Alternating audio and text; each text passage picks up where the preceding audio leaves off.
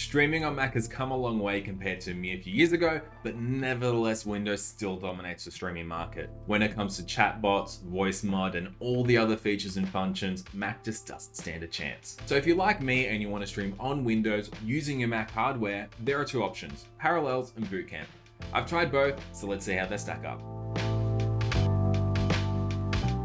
So first, let's quickly explain the difference between Parallels and Bootcamp. First, Parallels actually runs Windows within a virtual machine of your computer. So funnily enough, it actually runs Windows within a window in your Mac and lets you easily swap between the two OSs at any time. However, as it is an application, you do have to buy a license for Parallels, and then you still have to buy a license for Windows.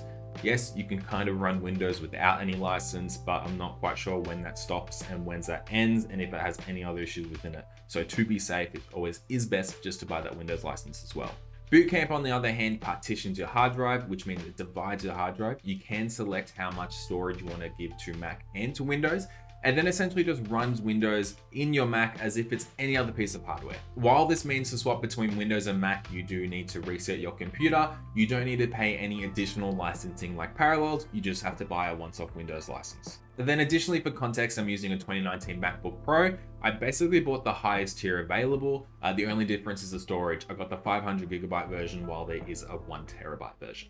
I first tried Parallels as I did easily want to switch between Mac and Windows. So for example, if I was creating something in Illustrator or After Effects, I could easily create it, export it, and then just drag and drop the file over to Windows and OBS. And yes, while I could download Illustrator and After Effects on Windows, I'm much more comfortable on Mac and I could get that work done that much quicker.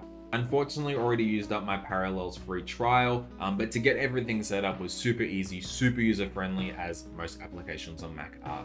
I first started by setting up Mix-It-Up, as Mix-It-Up was one of the reasons why I wanted to stream on Windows. I wanted that bit more control and a bit more complexity within Chatbot. After I had Mix-It-Up all set up, then I started moving all my scenes and all my profiles over from my Mac setup to my Windows setup within OBS. And to be honest, that was a pretty smooth experience. I'll give it to OBS that you can kind of package everything up, export it, and just re-import it. So while I had no issues in setting up Mix-It-Up and migrating everything from Mac OBS to Windows OBS, the next thing I did, which probably should have been the first thing I did, is set up all the equipment. So plugging in all my microphones, my webcams, and my capture cards. Blue Yeti microphone didn't have any issues. Logitech webcam didn't have any issues. The Elgato capture card, however, had a pretty big roadblock. What it looked like was that Parallels was running into issues in terms of how much data it could feed through all the USB ports. So what was happening is when I was plugging in the capture card, the game video and audio would be there for a second and then it would just go black and go mute. So even if I unplugged it, plugged it back in, it would only really work for a second and then stop, essentially making it unusable. To try and solve the problem, I did try to go in Parallel settings and give it as much juice as possible, putting the slider to full performance mode rather than battery power saving mode, but it still didn't fix the issue. And look, as I did mention, I did actually have to buy Parallels. But they do advertise a free 30-day money back guarantee, which, let's be honest, can be difficult at the best of times.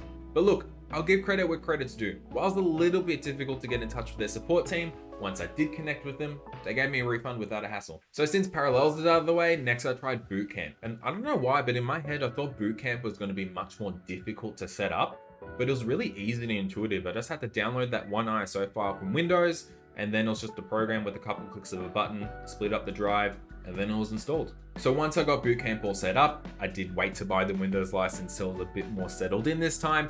I did run into a couple issues which I did find solutions for, but were issues nonetheless. The first issue I was facing was actually with the Wi-Fi. A few streams in, I started noticing that after the first hour of stream, every 10 minutes or so, the stream would just drop.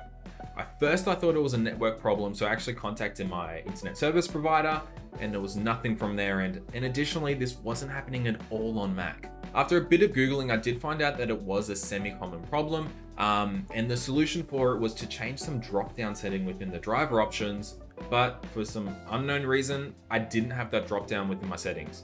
So the way I actually fixed it was I specifically installed a wrong driver, then uninstalled it, and then the setting was there. Look, if you asked me to say, hey, how did you fix it? I wouldn't be able to tell you, but that's the overall gist of what happened. I did something wrong to then fix the problem. I don't know why, but it worked. And look, if I could plug the Mac into Ethernet, I don't think I would have faced this problem, but unfortunately due to the layout of our place, it's not really possible to get that wiring coming through to the office. The second issue I faced with Bootcamp didn't actually happen until about 2 to 3 months into using it. One day I turned it on and it blue screened. I don't know why this happened. I tried to turn it off and restart it, and it didn't fix the problem. But I did find out after some Googling that it was due to a Bluetooth driver. Now to fix this, what I had to do was actually turn on the computer in network safe mode. I think that's what it's called, but it means that when you turn it on in safe mode, it also disables all the Wi-Fi cards, all the Bluetooth cards and everything. And I actually had to force disable Bluetooth, so when I turned it back on, that Bluetooth wouldn't turn on. And it works, and it still works now, but I don't know what triggered it. I did try to go through the driver history to see if there was a Bluetooth update, but there was none there. When I did do some Googling, I did find out that this was a semi-common problem. I don't know why, but yeah, having Bluetooth just disabled now isn't too much of a problem for me, to be honest.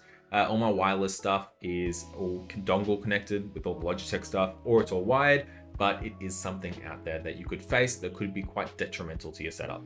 Look, apart from that, everything else seemed to work fine. All the USB speed transmission issues that were present on Parallels weren't there on Bootcamp, so it makes me think it's actually a Parallels issue rather than a my computer's not powerful enough issue. Apart from that, it's all just the basic learning curves of using Mix It Up, Voice Meter, OBS, and all that jazz. God, Voice Meter is so hard to use. It's just so user unfriendly. It's just such a poorly designed software from a UI perspective that it hurts for me to look at.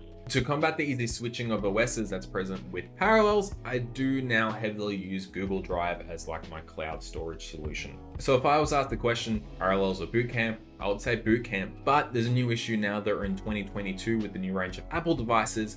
It's that all the Apple devices that run an Apple chip can't run Bootcamp.